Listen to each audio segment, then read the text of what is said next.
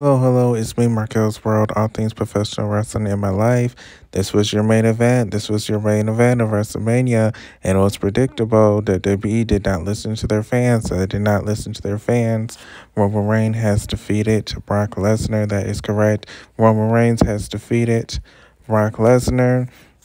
The match, I would give it a 3 out of 5. It was very predictable. I don't think it was very that long. I would say it was about 15 minutes. Well, it seemed like 15 minutes. It didn't seem long at all.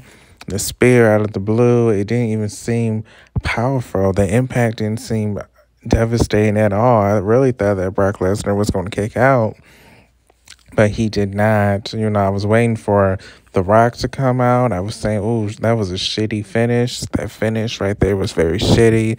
Maybe they're saving it for The Rock to come. So maybe The Rock will come at the end, and they want to have this shit done by 12 o'clock, but they wanted to have it done by midnight, but The Rock didn't come either. So I was like, that was just a shitty ending.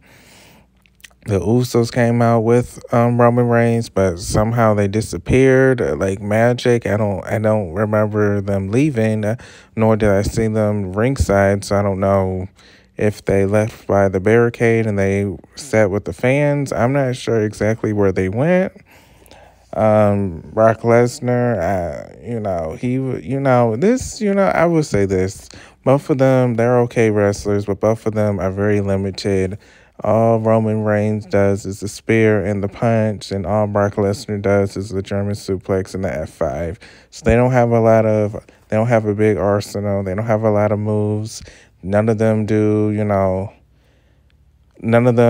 pulled out some new maneuvers in this match. They don't do no moves in the corner. They don't do no high-flying moves. They don't do no regular suplexes. They don't do a lot of power bombs. All they do is the same moves over and over again in a couple of clotheslines. So Roman Reigns, I would say congratulations to him, but, we're going to see him again next WrestleMania. This is going to be the next main event, next WrestleMania, maybe him versus The Rock. That could be the big thing, or they might have a returning legend. Don't be surprised if Hulk Hogan comes back for a match. They are desperate like that, WWE. They like to bring back the old-timers, so I wouldn't be surprised if Hulk Hogan came back for a match. But, very predictable and sad. Paul Heyman, he really doesn't even have an explanation why he betrayed Brock Lesnar. You would think his loyalty would be with him. So the storyline really made no sense why Paul Heyman betrayed Brock Lesnar. There is no storytelling at all. But this is your new champion, your new undisputed champion. He is holding both titles.